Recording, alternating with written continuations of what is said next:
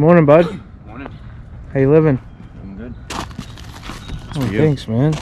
Appreciate that. You're welcome. Double-sided. Professional. Benny, we kicked butt yesterday. Kicked so much butt. Dude, we gotta cut this line. Where it's at, we are happy with. We checked it over and over again. It looks good. And it's ever so slightly curved, so we're not gonna have to cut any of these border pavers like at an angle. Ben's just double checking the border around the edges over here. He's gonna pop the string off, take the stakes out, and start getting ready for that back edge to be concreted. Let's get into the day, bud. Get into the day. So from that corner to the edge of each side is right around 24 feet. This one's a couple inches less. That one's a little bit more. Not anything that's noticeable, and it actually just kind of works better with the curve, the way that the pavers are laid. If we were to shift this back, we would have a bunch of sliver cuts just with the way that it's lined up. So pulling it back a couple inches on this side allowed us to not have any really small cut pieces. So this thing's good to get marked. Just gonna use this red crayon, little pencil thing from Home Depot. Works good. It doesn't fly away from the blade being on. If you're cutting wet, it stays through the water for a little while as well.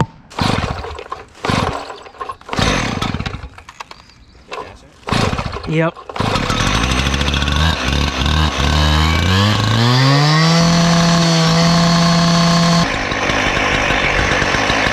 Ready?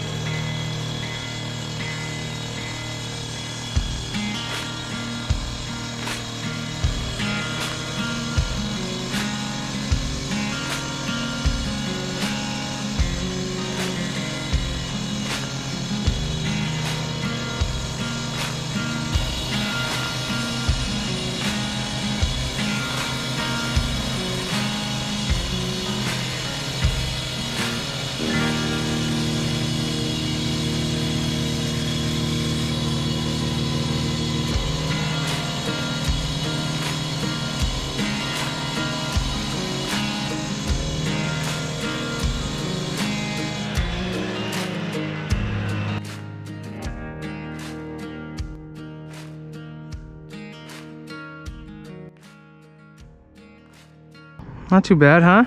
No. Very good score. Did okay? Did great. That's a lot of cutting. Do we do it wet? Honestly, once that sun comes up over there, I bet you it's all gonna go down, and then if it's on the same time regiment, yesterday the sprinklers didn't come on till like 3 o'clock. It was late. But that's gonna be a lot of dust, bro. A lot of dust. I think we're gonna have to cut with water, bro. So Blow all the dust off first. yep. Well, no, I think we can just freaking Send it with the water. yeah. Well, I mean, I'll blow it, dude. I'll blow it. Hey, I'll blow it. I hear you.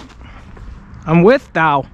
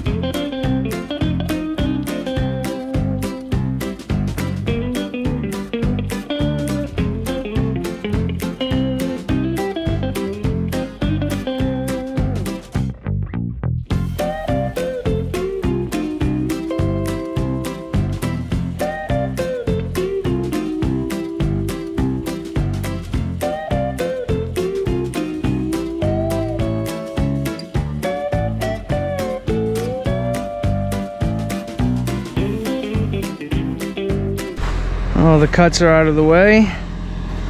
The line looks really good.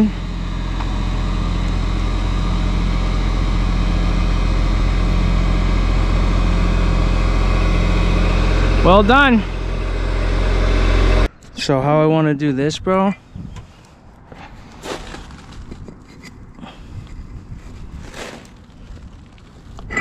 Oi.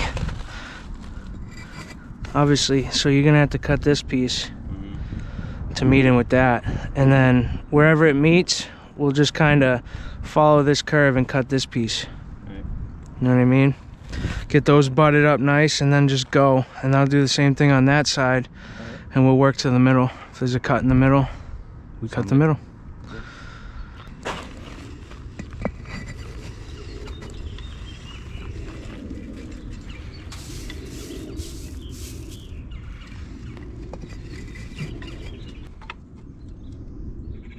Do it right at 3.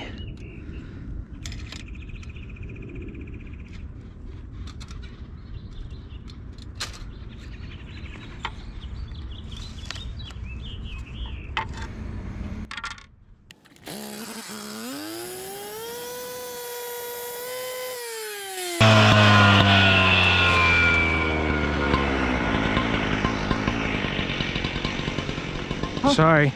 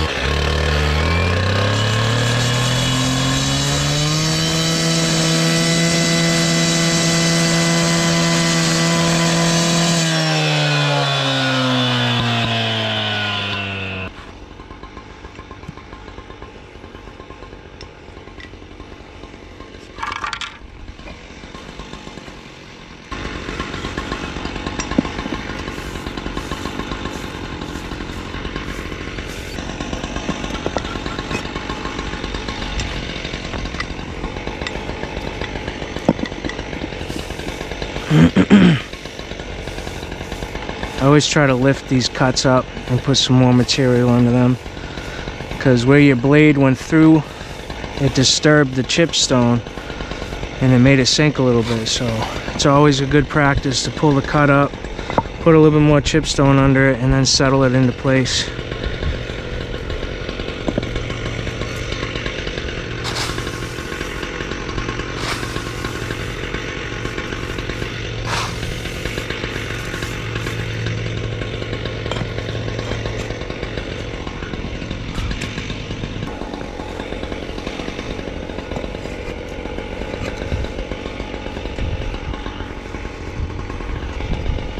So right here we have a small gap to fit in, but we want to split that up into 2 different cuts. So we're just gonna take it a little bit in half there, like that, and then we'll cut one over here. So I'm just gonna pick a spot here.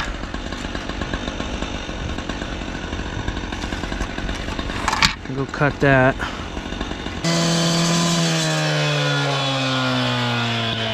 Something you also really want to do when you start making cuts on a border is put the cut a little bit further away from the edge.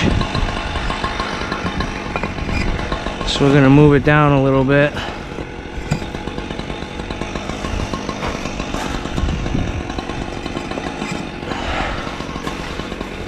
Right there is pretty good.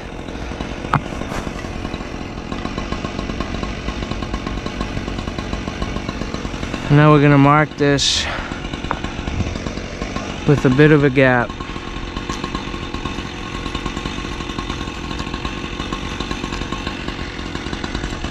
You don't want to mark it right on the cut line. You need to give yourself that joint.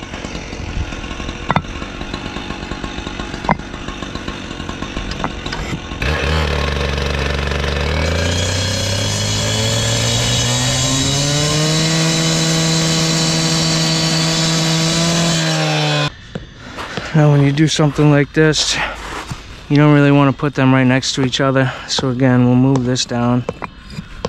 Give that a bit of a space. Move this one down. Maybe another one. And we'll put this one in.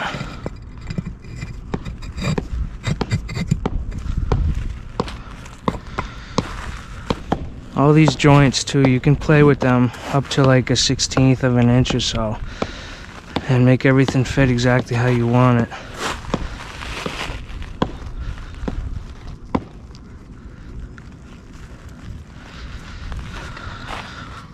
And I think those gaps on the cuts are a little too tight. I'm going to take one and trim it just a bit more.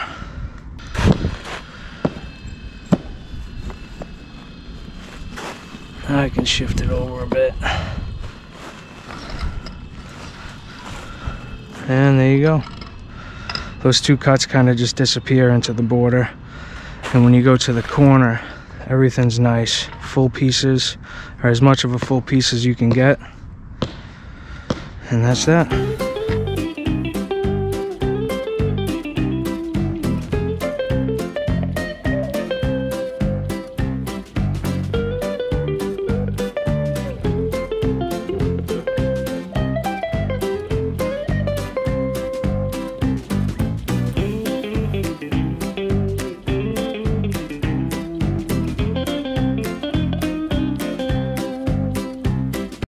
Paste boogers. Put your finger in any of them yet? What? Little paste boogers. Paste boogers? Yeah, from the cuts. Oh, not yet. Not trying hard enough. Hey, honest opinion. Think this relationship's gonna end good? Well, if it ends, was it good?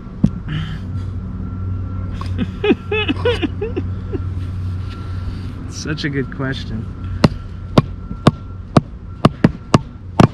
If it ends, was it good? Stumped. The stump of the day.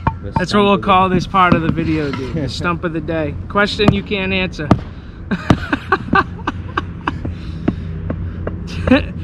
On today's stump of the day. Yeah. Today's stumper.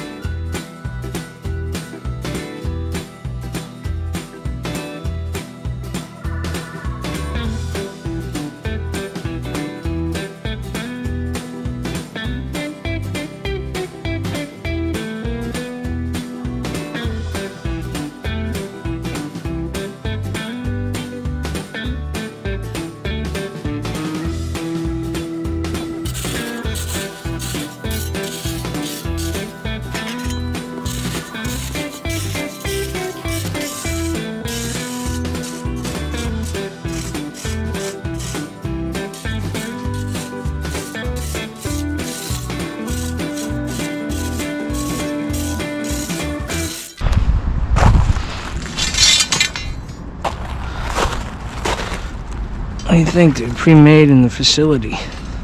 A little more of a bend. Pretty damn close. Too much. Alright, so that's good. That'll give us some support.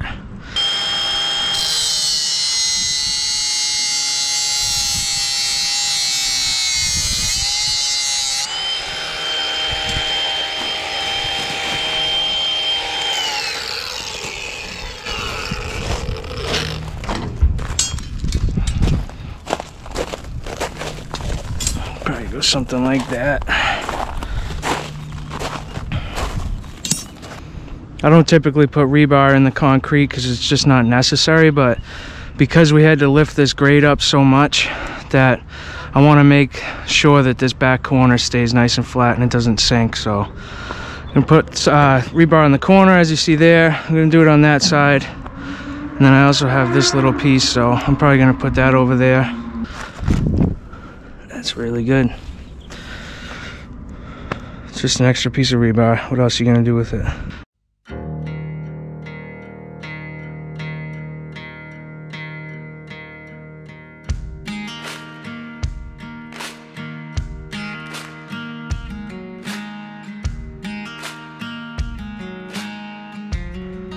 Pavers are almost dry. Oh, why? And put your trowel right there where you need to start.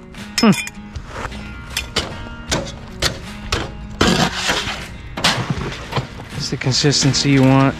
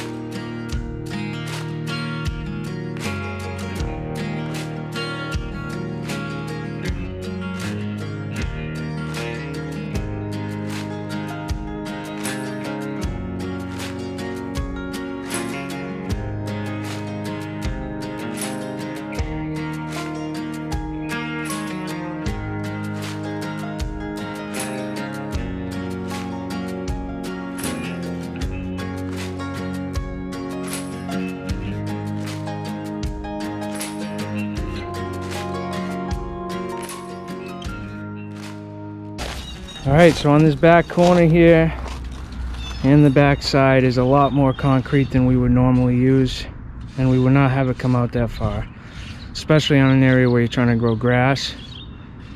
I'm going to show you in the front a little bit more along the lines of what we do on most patios. It's less concrete and more of a angle so that you can get more soil close to the patio and you have a better chance of growing grass. But on the back side here will not be grass, and we want it to be nice and strong.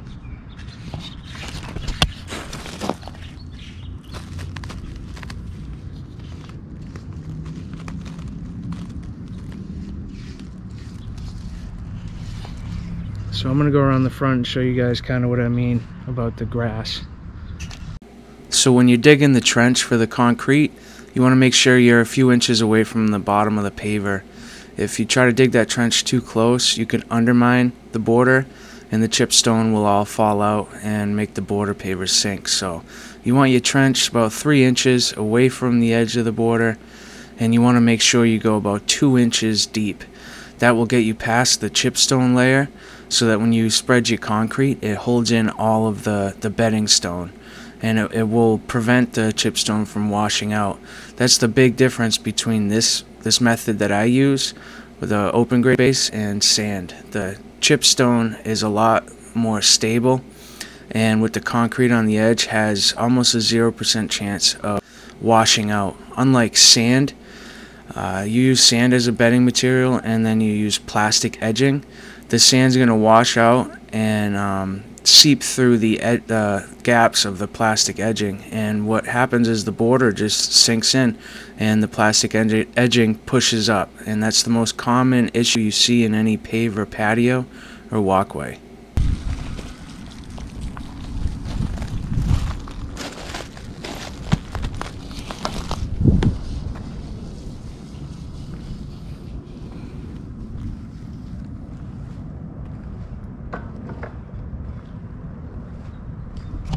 All this extra stone is going to get removed, and then we'll take that fabric, fold it over to the bottom of the concrete, and then put topsoil to about a little bit below the top of the paver.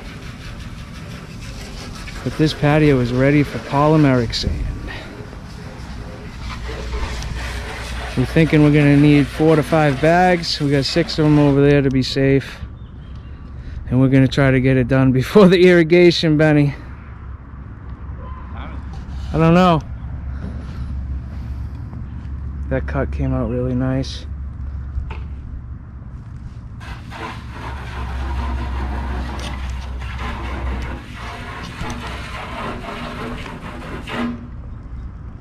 But we are gonna do that polymeric sand off camera. I have a few videos on my channel if you want to learn how to. I'll leave a link in the description below for one of those videos. Other than that, it's the same kind of thing. We sweep the poly sand in, tamp it, sweep it again, blow it off, wet it down, good to go. And then the next thing we have to do with this patio is assemble a corner pergola. So that's what's gonna be next. Until that video, hope you guys enjoyed this video. You know the deal. Say goodbye to Benny. Bye. Till the next one. God bless. Peace.